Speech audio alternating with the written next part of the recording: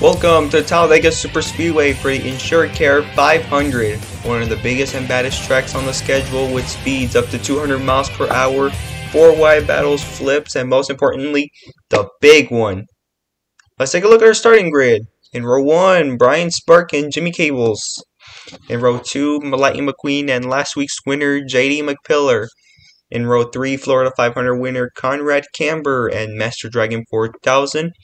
In row 4, Brandon Powercar in that Gamebridge paint scheme, and Cal Weathers. In row 5, Cruz Ramirez and H.J. Hollis. In row 6, Bobby Swift, the October winner here, and Bubba Wheelhouse. In row 7, Jackson Storm and Daniel Suarez. In row 8, Steve LePage, the car that almost went upside down in the Florida 500, so you better keep all 4 wheels on the ground. And Ryan Laney. In row 9, Chase Race-A-Lot and Phil Tankson. And the back is Colin Bargan because he had a horrible run in qualifying because he was unprepared for this week. Here's the race format: 9 laps, 23.94 miles around the 2.66 mile track, and pit road speed is 55 miles per hour.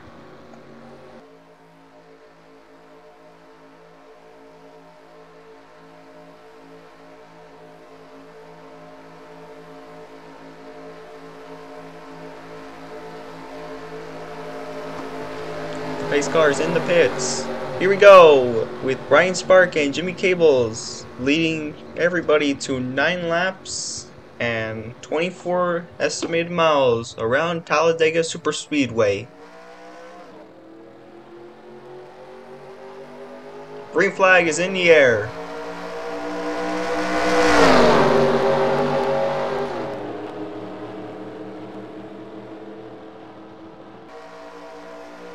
They're 3 wide already behind Brian Spark and Jimmy Cables, Master Dragon 4000, JD McPillar, and Lightning McQueen. You gotta find a drafting partner so you'll be able to go fast and try to pass everybody. Colin Bargan is trying to find a partner. Brian Spark is all by himself. Meanwhile, the others are making it 3 wide. Jackson Storm trying to make a 4th lane.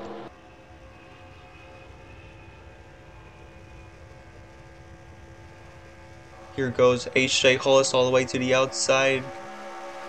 Brian Spark leads lap 1. Master Dragon 4000 trying to catch up to the number 52, Brian Spark.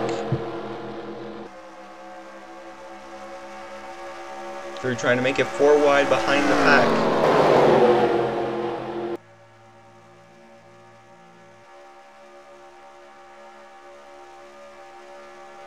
Colin Bargan is drafting with his friend Brandon Powercar. Bubba Wheelhouse all the way to the outside. Master Dragon 4000 in the 2nd lane. Now they're about to make another one. Steve LePage, looking hot right now. They're 4 wide in the front straightaway. Colin Bargan drafting behind Brandon Powercar, Lightning McQueen, Cruz Ramirez, and Phil Tankson.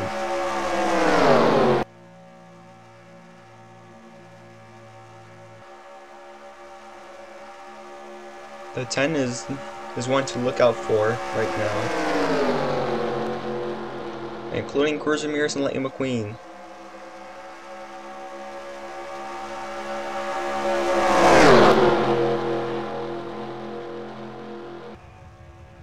Ooh, a few cars got tight or got loose.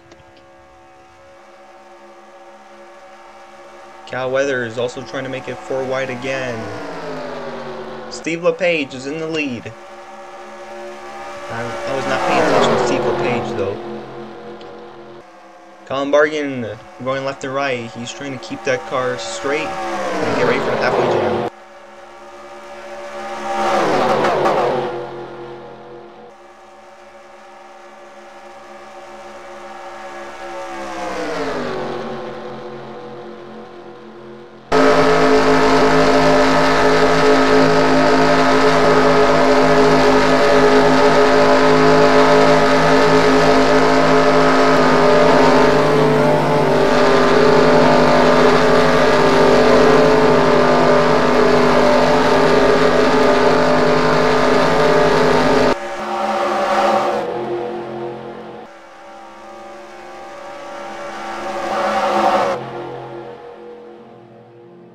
We're back with 5 laps to go. Colin Bargan is in like the top 5 right now, and he got a bit loose.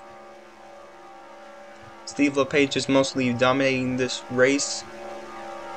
Brandon Powercar also trying to pass the number 34.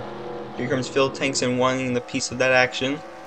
Colin Bargan is saying that the steering is way too loose for this track.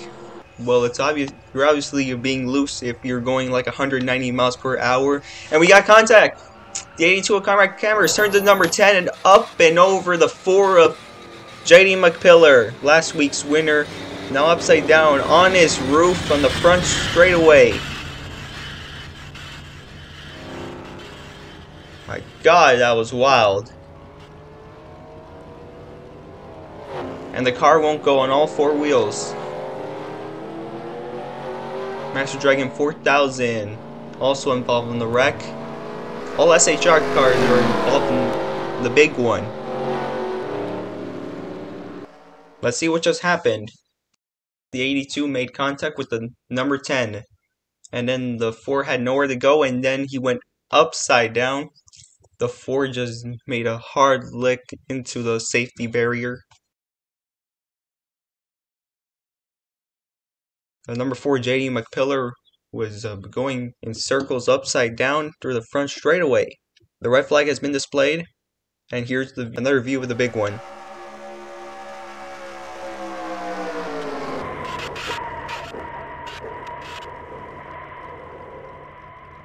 This is our first flip of this year, and we'll have an onboard with the other racers.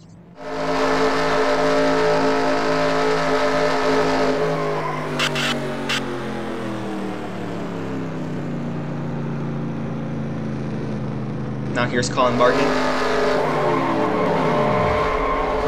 Before JD McPillar just flipped in front of Colin Bargan. Here's Bobby Swift.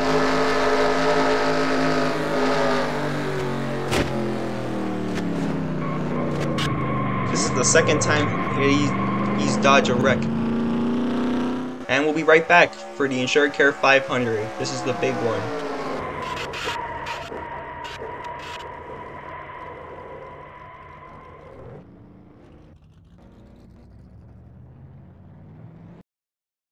Welcome back to the Insuricare 500. We're back under caution, and we've heard that Colin Bargan is heading to the pits, so he's going to follow that 55 mile per hour speed limit. He said he needs to repair that damage and replace all 4 of his tires just because he doesn't want a tire going flat in the final laps. And also we didn't complete the remaining 4 laps under green, so we're going to have overtime. And Colin forgot to pull over to his pit box, so he's gonna back up.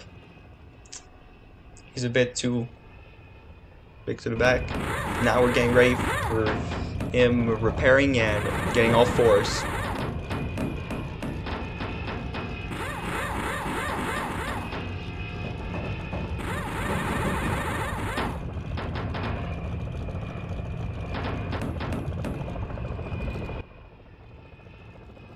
There he goes with 19 seconds and 20 milliseconds.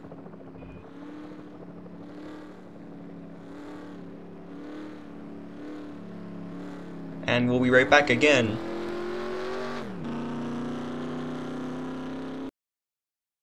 Welcome back to the Insuricare 500. We're ready to go back green next time by. The lights are out the pace car. We're about to restart double foul. And also we're going to do 2 laps of overtime. So if the leader does not get the white flag before the caution, we're going to have to restart again, and we'll have unlimited attempts this time because we don't want anybody abusing the system. If the white flag comes out, the next flag will end the race.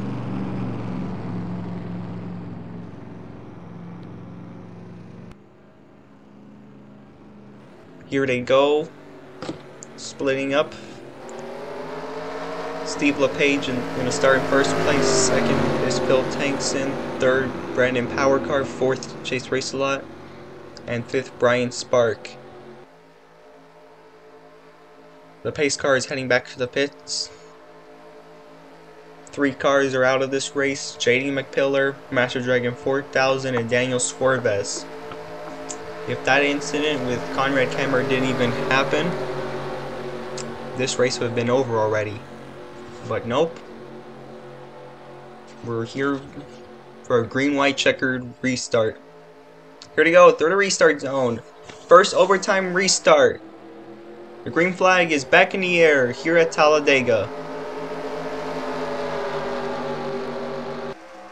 Phil Tankson so far is trying to pass the number 34 Steve LePage.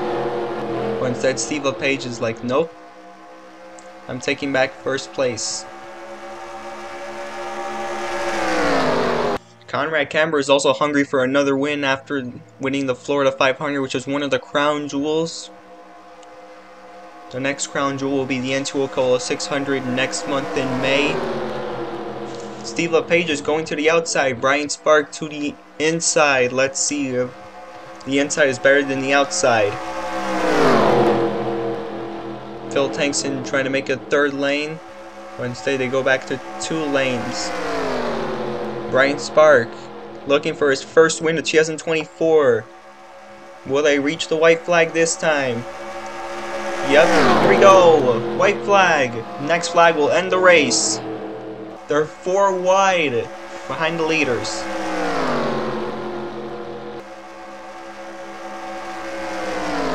Brandon Powercar is going a bit slower.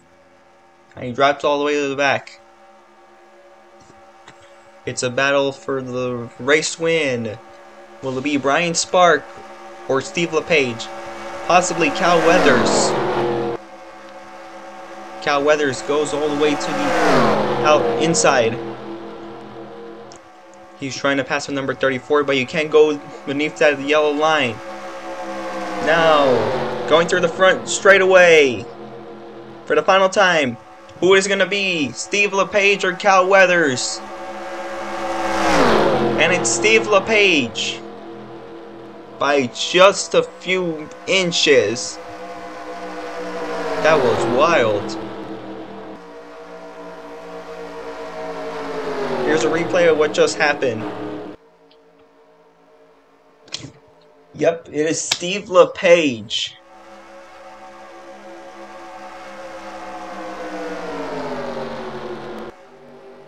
Congratulations to Steve LePage winning the 2024 Insuricare 500 here at Talladega.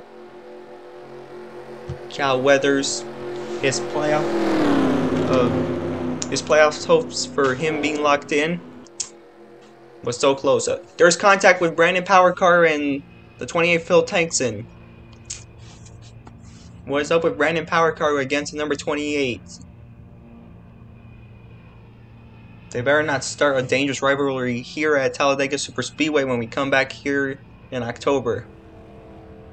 Because that would be dangerous, like Carl Edwards and Brad Keselowski in the NASCAR Cup Series back in 2009.